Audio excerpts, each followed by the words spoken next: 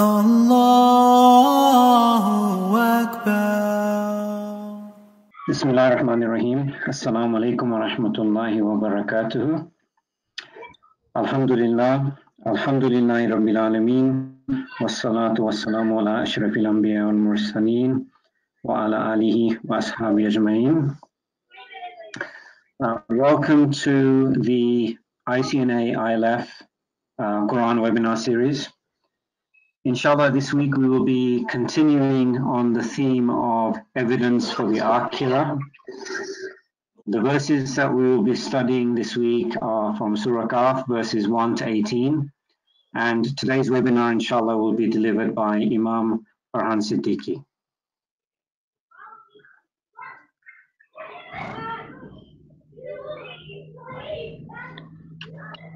Okay, over to you, Imam Farhan. بسم الله الرحمن الرحيم الحمد لله رب العالمين والصلاة والسلام على سيد الأنبياء والمرسلين نبينا محمد وعلى آله وصحبه أجمعين أما بعد. So I was given from Surah Qaf the first 15 ayat, and inshallah what I'd like to do first is talk about some of the major themes of the surah. So Ibn Ashur, he mentions about 9. The ones that are particularly relevant to us are, I'll mention 4 of them. In that there's a praise of the Quran in it. The Quraysh, they belied the Messenger sallallahu alaihi wasallam because he was a man. In it there's proof of resurrection, and there's a warning for the polytheists concerning their belying of the message and the resurrection. So these things are definitely very related and connected to what we will be talking about and discussing today, inshallah. So Allah subhanahu wa ta'ala, he starts off the surah by saying Qaf wal Quran al-Majid, Qaf, by the glorious Quran. So Allah subhanahu wa ta'ala, he begins the surah by using one of the Arabic letters, Qaf, which has a significance in context of this surah. It is not directly related to our discussion of the afterlife, but it is an important point nonetheless, and hopefully inshallah somebody can ask about it toward that. I don't want to get too much into it right now. Then Allah subhanahu wa ta'ala goes on after this ayah by swearing by this glorious and magnificent book, the Quran. And again, concerning its magnificence, we'll need a session to discuss on how and why it is magnificent. So the way that Allah subhanahu wa ta'ala has put his book together, in the way that he presents many of the things, and how it is divine in nature, is something that deserves a discussion in and of itself. Contextually, it's also important to remember that in Ibn Atiyah, rahimahullah ta'ala, he mentions that the surah was by agreement of the scholars of Tafsir revealed in Mecca, and this is something that is very important and very pertinent to our discussion. So in the next verse, Allah subhanahu wa ta'ala says, بَلْ عَجِبُوا أَنْ جَاءَهُمْ مُنْظِرٌ مِّنْهُمْ فَقَالَ الْكَافِرُونَ هَذَا شَيْءٌ عَجِيبٌ. But the disbelievers are amazed that a warner has come from among them, and they say, how strange. So Allah subhanahu wa ta'ala in this ayah, he continues with this theme of magnificence of the Quran, and indirectly answering the doubt of the disbelievers in the message by saying, yes, this is a man bringing the message, but even you have to recognize the eloquence of that message and how it is not possible to come from a simple man. Also of note here is how they describe him sallallahu alaihi wasallam as a warner of some punishment that is to befall them, and the punishment is of 2 types that the Prophet sallallahu alaihi wasallam had warned them of, which is the one after death and after resurrection. So the fact that he warned them of these 2 punishments, along with the third fact that he was from them and he was a man, this decreased their possibility of believing in him, which is why they completely tried to deny, and how they said this is something that is extremely strange and something that is very far-fetched. So he sallallahu alaihi wasallam had approached them, and he brought Allah subhanahu wa ta'ala's speech to them, and even they recognized that the speech is otherworldly. So even amongst the Quraysh, you had individuals who denied the prophethood of Muhammad sallallahu alaihi wasallam and denied the fact that this was divine, but the answers that they had for this speech was that this individual was either had magic done on him, or he was possessed, or he was insane. So they recognized that this is not normal speech, and this is something, again, to pay heed to and to know. Then Allah subhanahu wa ta'ala says in the next ayah, إِذَا مِتْنَا وَكُنَّا تُرَابًا ذَلِكَ رَجْعٌ بَعِيدٌ. To come back to life after we have died and become dust, that is too far-fetched. And this goes back to our discussion of the surah being revealed in Mecca. This is one of the biggest contentions that the Quraysh or the polytheists actually had with the Messenger of Allah sallallahu alaihi wasallam. They would constantly challenge this fact and say that once we have become dust, our lives have ended. So how is it possible that there's a being that is going to come and collect all of that dust? And this is why Allah subhanahu wa ta'ala answers them in the next ayah saying, قَدْ عَلِمْنَا مَا تَنْقُصُ الْأَرْضُ مِنْهُمْ وَعِنْدَنَا كِتَابٌ حَفِيظٌ. We know very well that the earth takes away from them. We keep a comprehensive record. So it's from this point here, Allah subhanahu wa ta'ala continues until the 15th ayah, where he brings different examples of how he will bring life back to death using different literary techniques and tools to reinforce these points of resurrection. And inshallah, we'll talk about some of these points. So the first thing that Allah subhanahu wa ta'ala begins is by addressing the first of their doubts. And some of these doubts were, if we die and become dust that is spread throughout the land, how could any being know all the places that this dust has spread? Therefore, even if an individual knew where all of this dust was throughout the earth, how would he manage to gather it, let alone bring it back to life? So Allah subhanahu wa ta'ala, he kind of nips this argument in the bud by addressing this first base doubt, which is the knowledge of where all of this dust travels to once an individual dies and how his body becomes part of the earth. So Allah subhanahu wa ta'ala here, what's very interesting is that he does not promise a complete return, but he implies that he will return the spirit to the body and mind and speech, which is actually the essence of that individual. As for his physical return, then he'll be brought back from nothing. So he'll resemble a particular time or age from this world in a form that others recognize him. And this is something that's very important. And Allah subhanahu wa ta'ala, he says that yes, there will be deficiencies in this individual's body and it will not be the same. Because as that individual died, he will not be brought back in that same form, but his spirit will be the same. His mind will be the same, and his speech, the way he speaks, will be the same. And again, this is the essence of that individual. And the book that Allah subhanahu wa ta'ala speaks of here is something that he leaves as a general book. And this is to emphasize its greatness and its wonder. Basically, he's saying to the Quraysh that we have an expansive book that records all of these affairs, that records where the body deteriorates and how it spreads throughout the earth. In the next ayah, Allah subhanahu wa ta'ala says, بَلْ كَذَّبُوا بِالْحَقِّ لَمَّا جَاءَهُمْ فَهُمْ فِي أَمْرٍ مَرِيجٍ. That, but the disbelievers deny the truth when it comes to them. They are in a state of confusion. So here, Allah subhanahu wa ta'ala reinforces the idea of how this Quran is something otherworldly, and how the mushrikeen are not really sure on how to place it, because they had a number of issues here with the Prophet Muhammad sallallahu alaihi wasallam. They had issues with the truth of Allah subhanahu wa ta'ala's tawheed. They had issues with the truth of the Quran. They had issues with the truth of resurrection, which is why they were in this state of confusion. So the next three ayat I've actually bunched together due to time constraints, and they are very relevant to our discussion. But Allah subhanahu wa ta'ala, he says, أَفَلَمْ يَنْظُرُوا إِلَى السَّمَاءِ فَوْقَهُمْ كَيْفَ بَنَيْنَاهَا وَزَيَّنَّاهَا وَمَا لَهَا مِنْ فُرُوجٍ. Do they not see the sky above them, how we have built and adorned it with no rifts in it? وَالْأَرْضُ مَدَدْنَاهَا وَأَلْفَيْنَا فِيهَا رَوَاسِيَ وَأَنْبَتْنَا فِيهَا مِنْ كُلِّ زَوْجٍ بَهِيجٍ.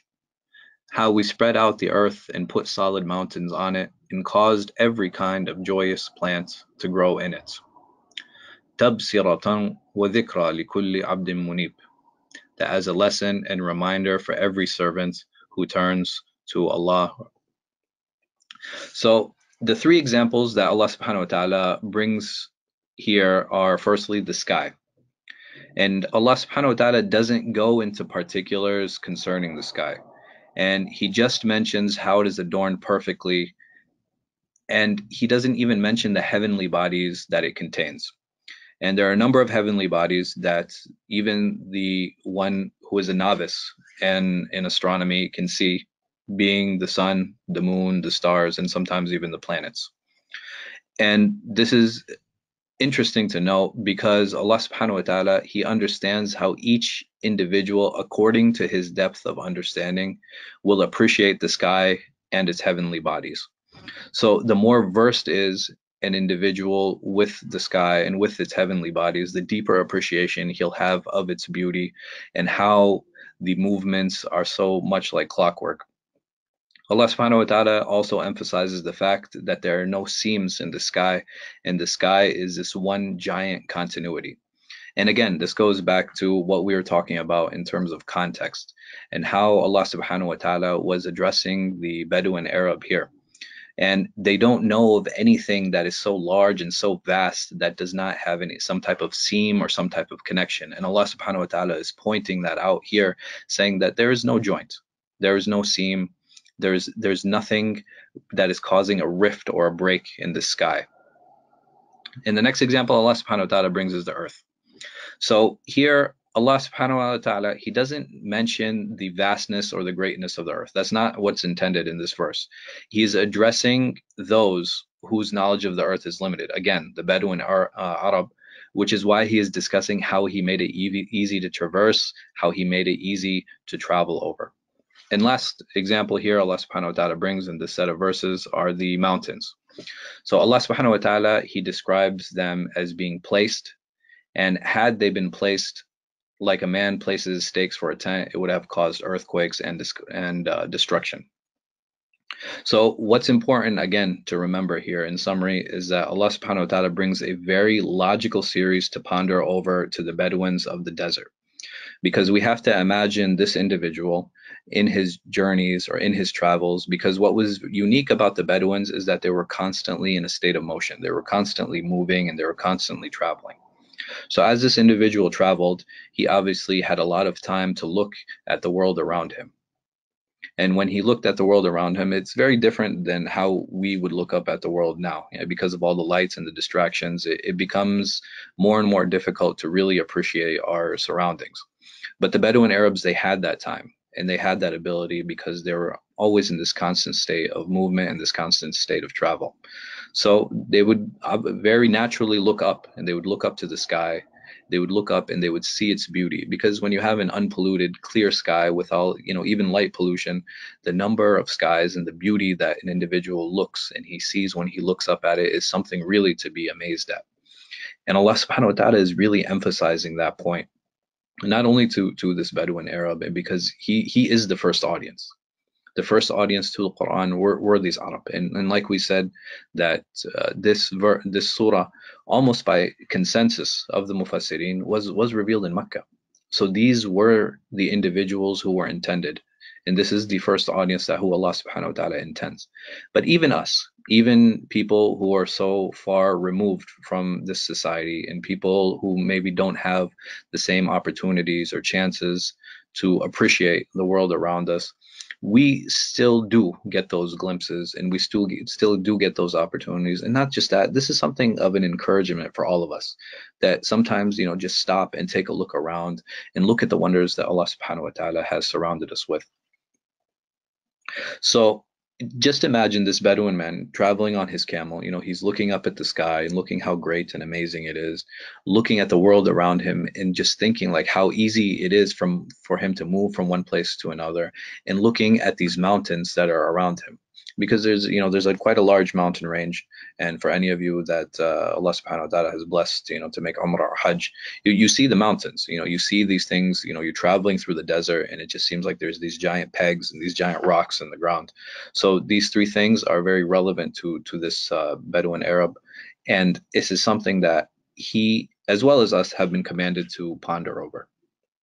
And there's some great lessons, honestly, in that for us, that Allah subhanahu wa ta'ala gives us a methodology in proving the reality of his existence through his signs. And we need to understand that there are two major signs that Allah emphasizes and re-emphasizes in the Quran. The first being his religious signs. The first being the greatest example, which we have in front of us here, which is the Quran. And then he has these worldly signs.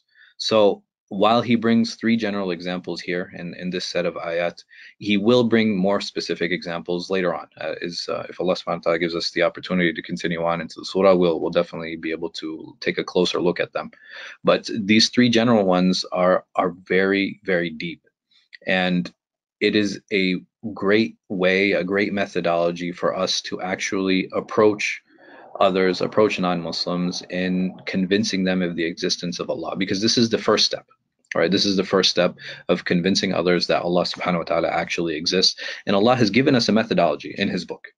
He's actually taught us to go and utilize these worldly signs, because this is something that all of mankind agrees on. There's nobody who will deny the fact that there exists a sky, or there exists, the earth around us, or there are stars, or there are mountains, or there's a sun and the moon. All of these are commonalities between those who believe and those who disbelieve. These are all things that all of us grasp. These are things that all of us believe in. These are things that all of us know. So Allah is saying to use these tools, use these worldly signs to encourage those who do not believe to accept Allah subhanahu wa ta'ala as their sole Lord, as the one who is worthy of worship. And once they accept that, once they're at that point, then there's other logical steps that will lead them to accepting that and accepting Islam. The other lesson that we can take away from this is that bringing relevant examples, and that's what Allah subhanahu wa ta'ala did here. And this is also something that is really amazing. These things that are very essential to the life of this Bedouin Arab, when he's looking around, these things that he experiences and ponders over and wonders about and talks about and has poetry about and writes about, these things are very essential to him and a very much part of his lifestyle. So these relevant examples really will help him appreciate these things so much better. Talking to the Bedouin Arab about trees maybe might not have the same effect, but maybe talking to us about trees and how amazing they are, and the root systems and the leaves, and how the plant lives, and how it sheds its leaves in the fall. These are things that us as Americans, we would appreciate more, because these are things that we experience from day to day. While Allah subhanahu wa ta'ala, He mentions those, but He doesn't go into as much depth as He does concerning these signs, and talking about the date palm, and talking about bees, and talking about ants, things that they had much more intimate relationship than we would. So the main lesson that I would hope that we could take away from this is that if Allah can bring all of these great creations into existence and shape them and adorn them according to His will from absolute nothingness, then how much easier is it to recreate? And this is something that's very important, because if we look at all of these examples that Allah brings, it's very clear. He's talking about initial creation. He's talking about creating from nothingness. He's not trying to convince them that He can recreate.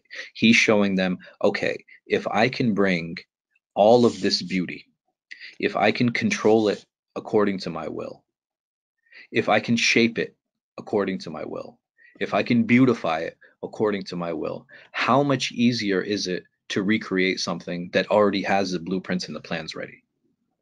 It's that initial creation that is difficult. And if He's able to do that from nothing, if He's able to bring not just something that is mutated, not something that's defective from nothing, because even that in itself is worthy of praise. We talk about inventors and how the steps that they had gone through and the difficulties they had and the failed projects that they had. But here we're talking about a being that was able to bring perfection the first time from nothing. And this is a huge lesson. This is a huge lesson. This is a huge message that Allah Azza wa Jal is conveying to the Quraysh, to the non-believers. And this is why Allah subhanahu wa ta'ala, he closes these set of verses by calling them eye-openers. He calls them Tafseer. And Tafsira, the root of that is from basar, to actually see. So He calls them eye-openers, things that really should open an individual's eyes and open his hearts. And He also calls them reminders. Why are they called reminders? Because these are things that we constantly see. And it's not like the sky changes, in its base form. Obviously, there are days that are cloudy and days that are not. But the base sky is always there. That base mountain is always there. The base earth is always there. These are things that we are constantly seeing. These are things that we are constantly dealing with. And this is why Allah says that these are eye-openers, reminders for all those slaves that anabu, munib, the ones that turn to Him. Because those are the individuals that will truly benefit from these reminders. And this is really a great lesson. This really is a great lesson in understanding how Allah subhanahu wa ta'ala will resurrect us. Because if we think about it, yes, there is a base, and we already existed, and he brought us into existence from nothingness. So he already has the blueprints. He had already put all of this together. It won't be something new to him. And this is the main lesson that he Azza wa Jal is bringing here, that he is putting across to us and making relevant to not only the Bedouin Arab, who, like we said, was the first audience, but also to us. Because while these, and like I said, maybe we won't have the same appreciation as someone who deals with these things so intimately, we still do appreciate them. How many of us have gone camping? How many of us have traveled? How many of us, have maybe gone up and gone hiking up a mountain? So we can appreciate these things, even though we don't have an intimate or a recurring relationship with them. So it looks like we're almost out of time. So I will stop here. But I did want to discuss a little bit about the rain and the dates, but inshallah we can always leave that for another time, and how Allah subhanahu wa ta'ala destroyed previous nations and how he brings them as an example for us. But bi'idhnillahi ta'ala, maybe we can go over that another time, inshallah. Wallahu a'lam, wa sallallahu ala khayri khalqi nabiyyina Muhammad wa ala alihi wa sahbihi wa sallam. Jazakallah khair. So inshallah we'll open up the Q&A session now. So if you can start sending your questions in via the questions tab within the webinar. Inshallah, the first question: when the signs of Allah, or these eye openers, are presented to different people, such as the sky above us, each person tends to respond differently. And as we learned within these verses, the non-believers sometimes reject these signs. But for us as Muslims, what can we do so that when we ponder on these signs, they have a positive impact on our iman? What should we be doing in terms of how we approach these signs of Allah in front of us? Okay. Bismillah, alhamdulillah, wa salatu wa rasulullah. This is a very good question, and we should ponder over them just as the way that Allah subhanahu wa ta'ala has demanded and commanded us to ponder over them, meaning appreciate them. This is something that is very important to do when you look up at these signs, and to appreciate them and look at the perfection of them. So there are a number of ways, and like the brother mentioned, or the sister, it's very important how the approach is to that. So you will find different people who will actually want to go and study the astronomy and go into more depth concerning that. And if that is something that you have a drive for, and if that's something that will bring you more yaqeen into the perfection of Allah subhanahu wa ta'ala and what he made and what he did, then this is definitely a path that an individual should take. But there are some people who will appreciate it superficially. They'll look up at the sky and they'll just say, subhanallah, wow, that's amazing. Look at what an amazing thing that Allah made. And that's enough for them. And there are some people who will say, yes, it is something that's amazing. I want to learn more about it. I want to learn more about how it works. I want to learn more about the system that Allah created. And the more in depth an individual goes, he should increase in appreciation for the beauty and the intricacy that Allah subhanahu wa ta'ala put behind all of this creation. Okay.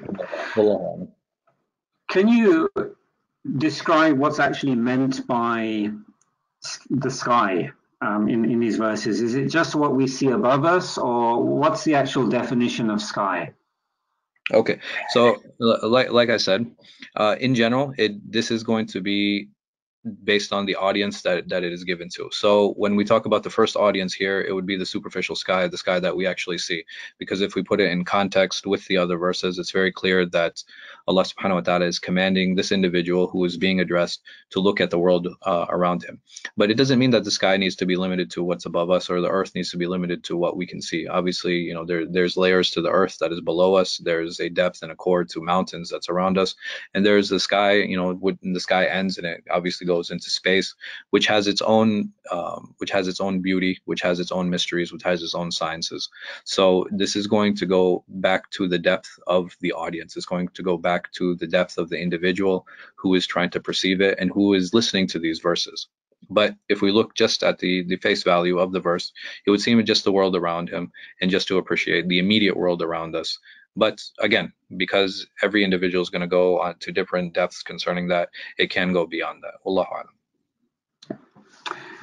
The name for the surah, Surah Qaf, what does it mean? Okay, so there is a difference of opinion of the scholars, and I'm glad this question did come. But a lot of what, unfortunately, what has become very prevalent amongst the people is when people are asked about Qaf or Yasin or Alif Lam Mim, they say this is something that Allah subhanahu wa ta'ala has kept his, he has kept his knowledge of those things. But this is a minority opinion. If you actually go back to the classical books, Tabari, he mentions about either 17 or 25. I don't recall at this moment. Difference of opinion on how to approach these letters. And wallahu alam, if we look at the context of these letters and how Allah subhanahu wa ta'ala uses them, it would seem that Allah is presenting these letters. So whether it be Alif Lam Mim, ذَلِكَ الْكِتَابُ or Qaf وَالْقُرْآنِ الْمَجِيدُ. So if we look at them contextually, it would seem that Allah is presenting these as a challenge to the Arab, saying that I'm using your letters from your language to produce a speech that is more eloquent. So in summary, these letters, wallahu alam, it would seem, and this is something that Imam Tabari also mentions, it would be a challenge to the Arab. It's a challenge to the Arab to bring something similar to that. So even if we go back to the Qaf here, it says Qaf wal Quran al Majid, meaning that this book is being used by the letters that you speak with. We challenge you to bring something similar using those letters by this glorious Quran. Allahu Akbar. Okay, there's a question about where is the soul and where is the body after we die and go into the grave? Are they together? Are they separate? Do they travel? Okay. Can you explain this? Very, very quickly, there's a hadith that actually deals with this, talking about how at the time of death, the soul is removed, then the soul is questioned, and then the soul is returned to the body. And this is very quickly in summary, without going into too much detail concerning the hayat barzakhiyah, which is the life in the grave. But very quickly, that's what it is. Wallahu a'lam. Okay. You talked about religious signs, and you talked about worldly signs, signs of Allah. Mm-hmm. Is the Quran the only religious sign, or are there other religious signs as well? No, it is not the only religious sign. The Quran is just the one that is the most prominent and is the one that is established until Yawm al-Qiyamah. The Prophet sallallahu alaihi wasallam is one of the signs of Allah. The many miracles that happened at his hand, even the signs that we deal with on a day-to-day basis. How many of us have avoided an accident and we said there was no way that I would have been saved had it not been for Allah. The Zamzam is another sign that we have that has been established as a sign from Allah subhanahu wa ta'ala. So there are a number of religious signs. The Quran was just meant to be used as an example. But all of these other ones I mentioned are very prominent. There are a number of miracles that happened at the hand of the Prophet sallallahu alaihi wasallam. There are karamat, also miracles that happen at the hands of the awliya. All of these things have been established in the Quran and the Sunnah. When it's said that Allah will bring the humankind back from death, when would this actually happen? Is this coming back to death on the Day of Judgment, or is this coming back from death during the barzakh, during the time in the grave? This is actually talking about Yawm al-Qiyamah. This is talking about the Day of Judgment. Okay. Can you explain how one should discuss the signs of Allah with a non-Muslim? It's going to vary based on the non-Muslim that he's discussing with. So if it depends on the depth of knowledge, it's going to be a case by case. There's not going to be one general pattern that he can discuss with them, because if you take a layman, maybe somebody who has like a high school education or something, and you say, okay, listen, all of this, do you really think it came from nothing? It might be enough for him. It might be convincing enough for him. And you might have people who are professors in particular fields who will need a little bit more, they'll need a little bit more time. You might actually have to get into discussions with them of natural physics and quantum physics. So every person is going to have a different depth. And that depth, at the end of it, the thing that we need to understand, and sometimes we forget this, is that science has never been an answer for why. Islam is the answer for why. Islam has always been an answer for how, because science is a discussion of mechanisms, and Islam is a discussion of origins. And it's a discussion, it's a religious discussion. So this is something that we always have to keep in mind when we're discussing or when we're debating with non-Muslims concerning the natural world around us. So if we keep those questions in mind, it's something that's very important, because the thing is, at the end of the day, it ends up going into also philosophical arguments about the mover, and everything requires a mover, so there has to be an unmoved mover, which is something that goes back to philosophical origins. But at the end of the day, again, it requires certain depth based on the person. There's not a one prescription fits all kind of deal here. It's going to be case by case. Can you explain a little bit more about how people will be recreated with respect to their soul, their mind, their speech, and their physical form? And in particular, how old will people be when they're raised up again? Now we have specific narrations concerning an individual when he's raised up in paradise. So they say he'll be close to the age of 40, because this is considered that individual's prime.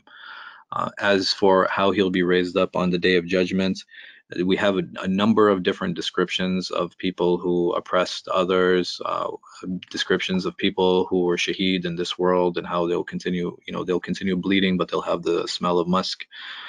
We'll have people who had multiple wives, and they're unfair with their wives, and how one side will be lower than another. We have people whose faces will be enlightened, and people whose faces will be darkened on that day. So on the day of judgment itself, wallahu alam. That's not something I can speak about. The only thing I can speak about is that we will have physical bodies, and our mental state and our ability to speak, those things will be intact, because those things are directly connected to the ruh. Those things are directly connected to the spirit. And as for paradise, again, we have specific narrations concerning that, talking about that an individual will be around the age of 40, because he or she, that is an individual's prime. Allahu alam. The opening verse of this surah referred to the Quran as Al-Majid. Mm-hmm. The Quran is referred to in many different words are used. Can you provide some perspective on why the word Majid is used for this surah? Okay, like Majid is something that it is meant to be praised in and of itself. It's not as a reaction to anything. It is something that in it of itself, because of the way that it is put together, and because of the way that it is versed, because of how Allah subhanahu wa ta'ala has formed the verses in it, it is deserving of that praise. And that's why Allah subhanahu wa ta'ala, this is actually a swear. Allah actually makes a vow here, saying by the glorious Quran. And what is actually intended here is that I swear by the glorious Quran, which Muhammad sallallahu alaihi wasallam has come with, and is the truth. And this is what is understood by this. And Allah will use different characteristics and different ways to describe the Quran based on what is intended in those verses, or based on what is intended by the goals of those particular surahs. So over here, Allah subhanahu wa ta'ala, we can see that he's here it is a means to completely denounce the disbelievers and their disrespect and their disregard for the Quran. So he starts with this, and how he talks about how it's glorious and magnificent, because it is coming from him Azza wa Jal, and it in its eloquence is something that, like we had mentioned before, that even the Arabs recognized. Okay, good.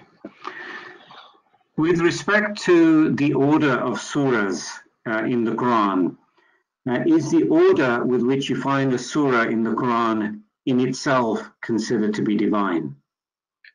There's a difference of opinion amongst the scholars, because we do have specific narrations where the Prophet ﷺ, he ordered certain particular surahs, but we don't have any narrations that say that he ordered them completely.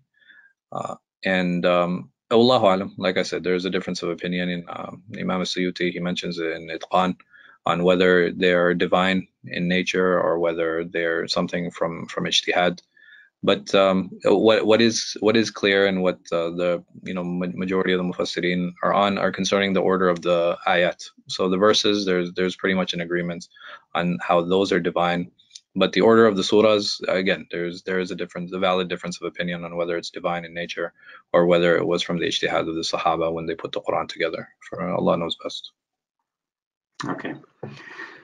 So just one more question. Is slightly off topic, but we can cover it since we have a little bit of time. The question is, how do we know whether we're having a hard time in this life is a test or a punishment from Allah?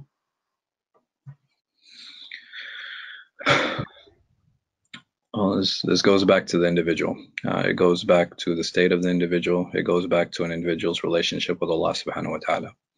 And a good way of judging, my relationship or your relationship with Allah is seeing what my relationship is with His book.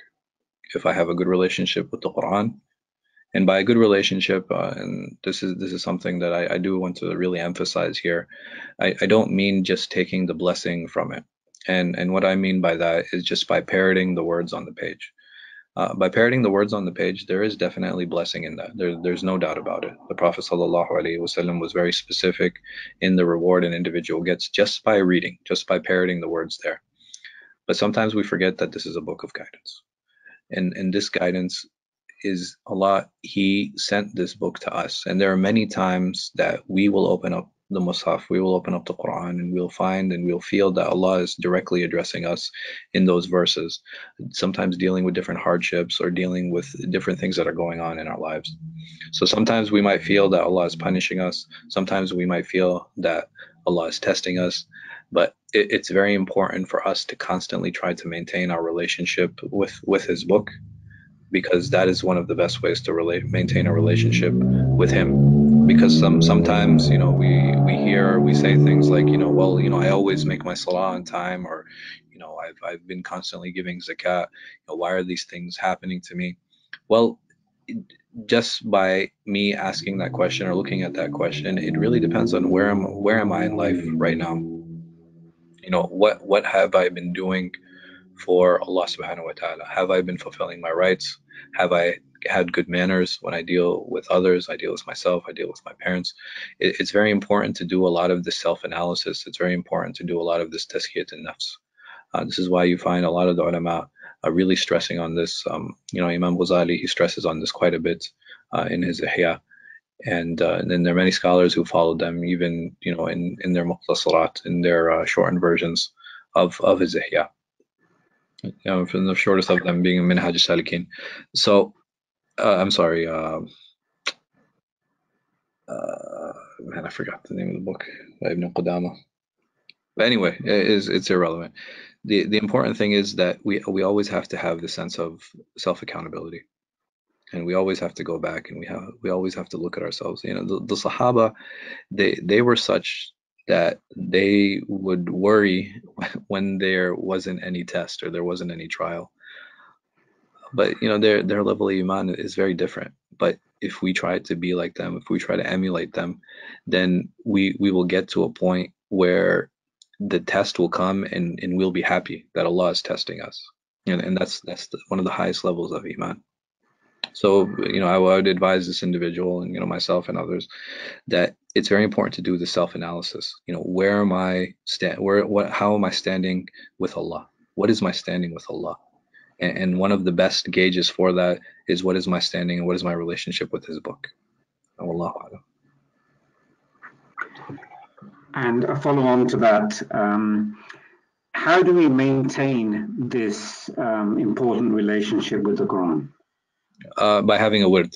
And this is something that was classically done by the companions, that they would read a certain amount of Quran every day, every week. And this is something that's extremely important. And for us as foreigners, as non-Arabs, I advise everyone the same thing, that it's important to have two wird.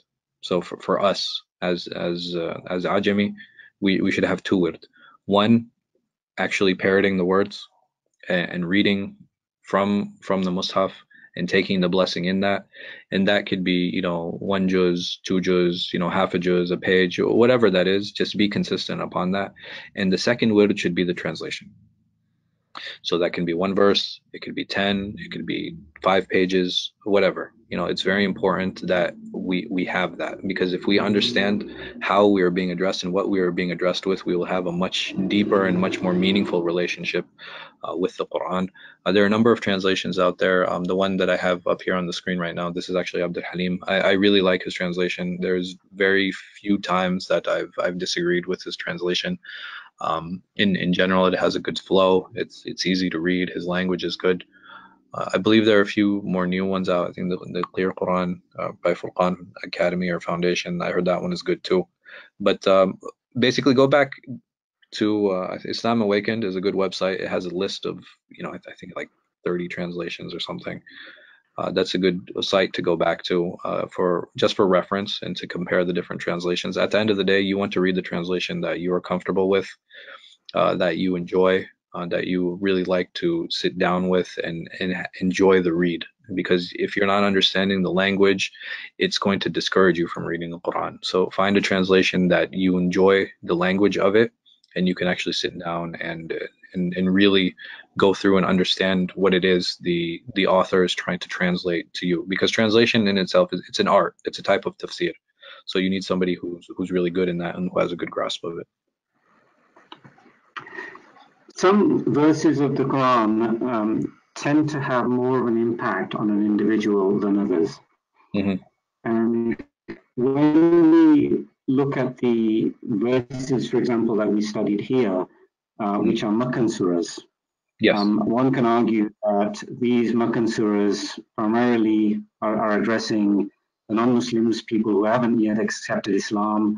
I've already accepted Islam. I believe in the Aakhirah.